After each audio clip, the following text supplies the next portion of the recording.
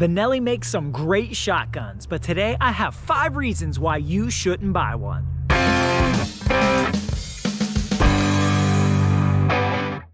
George here with the New Hunter's Guide, the YouTube channel, and check out that podcast helping new hunters get started and bringing new insights to all hunters. Today I want to talk about 5 reasons why you should not buy a Benelli. But before I say another word, I need to let you guys know this is not a video bashing Benellis. I don't have a bad thing to say about Benellis.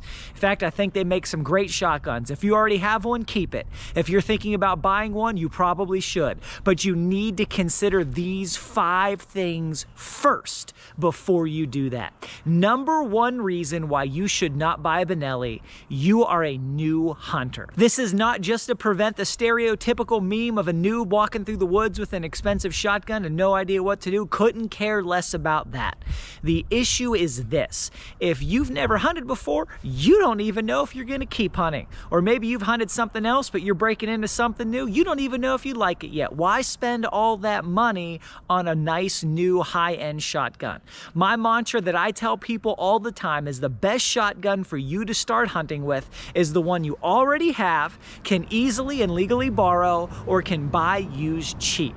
Because you don't know if you're gonna like it and you don't know if you're gonna keep doing it. But the even bigger reason is this: until you have gotten some experience, you don't know what kind of habitat you hunt in. You don't know what your hunting style is. You don't know what features that you like and value. You just don't know what kind of shotgun would even complement you or be good for you. And there's lots of different Benellis out there. How would you even know which one to get? Everyone's gotta have a Super Black Eagle 3, and while that might be the best shotgun for some people, Benelli makes lots of other ones. So how would you know until you have personal experience hunting what you hunt, where you hunt, when you hunt, to know what would be the best fit for you? Number 2 reason why you should not buy a Benelli: for you, it would be a treasure and not a tool. This is a big deal, guys. If you're gonna be hunting, and I mean seriously hunting, your shotgun has to be a tool. It cannot be a treasure, all right? If you're gonna lose sleep over every scratch, if you're gonna wig out every time it gets dirty or wet, or if you're gonna lose your mind because you got some rust on it, you should probably not be walking through the woods with a Benelli. And this depends on where you are in your own life and your own finances right now today.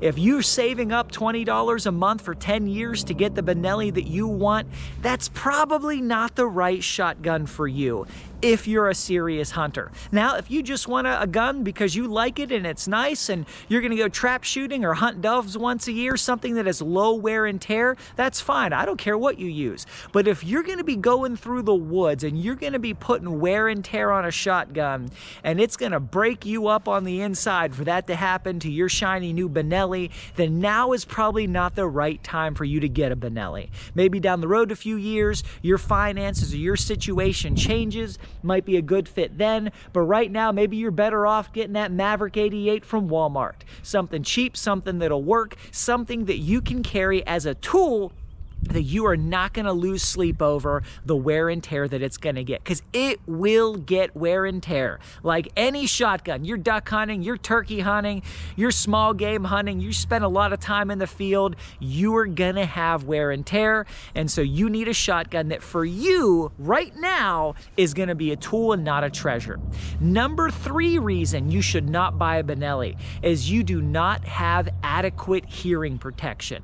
86% of hunters don't use hearing protection, which means 86% of hunters are going deaf every season. Some little by little, some lot by lot. Many people, they don't even notice a difference, or they tell themselves that there's no difference year after year, season after season, until one day they come to an epiphany. They can't hear their kid, or they can't hear their grandkid, or something else, and they realize, oh man, I've got a serious problem. What am I gonna do? They come to that realization. Other people, they seem to have nothing happen, shot after shot, season after season, until that one trigger pull, and then from that day forward, they hear ringing in this ear for the rest of their life, or they permanently lose 70% of their hearing in this ear for the rest of their life. I hear it happen all of the time.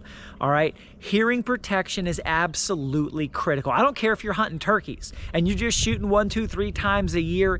It matters. Year after year, magnum shells, ported choke tubes, you're hunting with other people. Sometimes it's just a matter of somebody else and their muzzle's pointing just slightly more in your direction than they're used to. Maybe it's still a safe and ethical shot, but you catch a little bit more of that muzzle blast, a little bit more of that report. Maybe they've got a ported choke tube on for the first time and it just hits you louder and at a different angle, and instantaneously your life has changed. 50 years ago, you didn't have a lot of options. You could wear earplugs and ruin your hunt, or you could save your hunt and ruin your hearing. But today, there's a lot of really good stuff out there, guys. There are cheap entry-level things that anybody can get that will still preserve some of the sound of the hunt. They can give you some of that joy back, but there is top-end stuff out there. Tetra Hearing makes what I think is probably the best hearing technology on the planet that I have yet seen or encountered. You put these things in your ears and you can hear just as well as you could without them. They use high-end hearing aid level technology and they can give you all of the sound that you had without them the moment you put them in your ears. You take a hearing test before you order them. Maybe in this ear you're down 20%. Well, they raise you right back up. Maybe this year you're down a lot more and they raise you right back up. So you put these things on and you walk into the woods and you can hear way better than you could before you put them on. But what they do even more than that is then every time you pull that trigger, they turn that Magnum shotgun report into something that sounds more like a BB gun. Instantaneous hearing protection.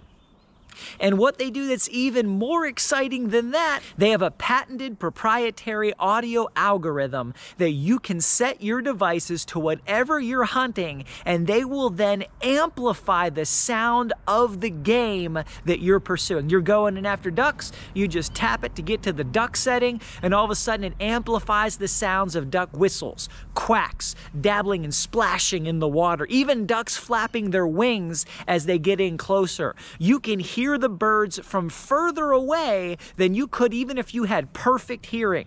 You're hunting turkeys, deer, elk, predators, whatever the case may be. They will isolate the sounds of that game and amplify those sounds while then muffling other sounds that you don't want to hear, like wind. Or if you're hunting ducks, you don't want to hear every squirrel that's walking around the forest floor.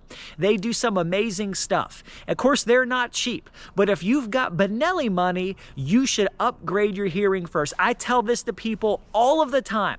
If you're ready to upgrade your shotgun, upgrade your hearing protection first. Get a set of Tetras and start protecting your hearing right now. That Benelli can wait another season or two.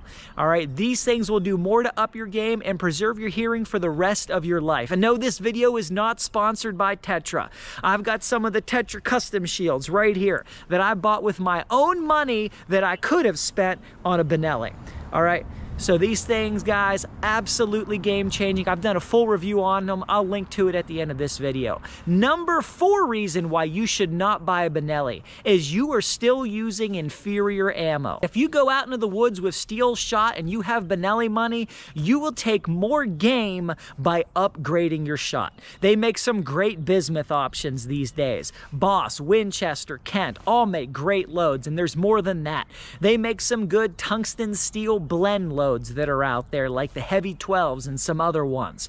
All right, you will do more. You will bring home more animals. You'll put more food on your table by investing in better ammo than you will a better shotgun. Now, there's exceptions to that. If you're using a single shot 410, okay, maybe getting a Benelli 12 or 20 gauge is going to do more for you than better ammo. But most people are shooting a shotgun that's at least semi-adequate to the task, and in those situations, better ammo will do more than a Benelli. All right, upgrade your ammo first and then get a better high-end shotgun second. And if you want to take even more game, then you should go ahead and subscribe to this channel and get more videos of information, kicking the tires on assumptions, real reviews, field tests, things that are going to help you improve your hunting in the woods. You should at least hit the thumbs up button and help this video reach more people. Number 5 reason that you should not buy a Benelli is if you are not a good shot. yet. All right, now nobody raises their hand and say, oh, that's me, I'm not a good shot. Everybody thinks they're a great shot for some reason. But what is your ratio of shells fired to animals brought home? If you're shooting ducks, how many shells do you shoot to bring home X number of ducks? Next time you go out in the woods, take a box of 25 shells. Okay, when you come home, how many ducks do you have versus how many missing shells do you have? From what I have seen, the average hunter, is about 30% success rate. All right, for 30% of the shells that they fire, they bring home an animal. All right, what if you were to up that percentage? Whatever you are, maybe you're 15%, maybe you're 45%. What if you up that by 10%? How many more animals is that gonna bring home? What if you upped it by 20% or 30%? A Benelli is not gonna do that. A Benelli may give you some advantage, some improvement in your percentage, but it will do nothing compared to practice. And what I have found to be the absolute best practice out there is sporting clays. All right, trap is good, shooting skeet is good, but sporting clays, you go to a place where you've got 20 positions, you shooting 100 birds in a day, they're coming at you from every angle, side, distance, velocity, altitude, unpredictable, you don't know what's gonna happen next. Nothing prepares you for hunting in the woods better than that. You would be better off taking that Benelli money and go do a sporting clays course once a month in the off season for the next year or two, and then save up that money and go ahead and get that Benelli. That practice will do more to up your game and bring home more animals than anything else you can spend money on. Period. Get out there and practice. Now, this video is not sponsored by anybody. It is certainly not sponsored by Benelli.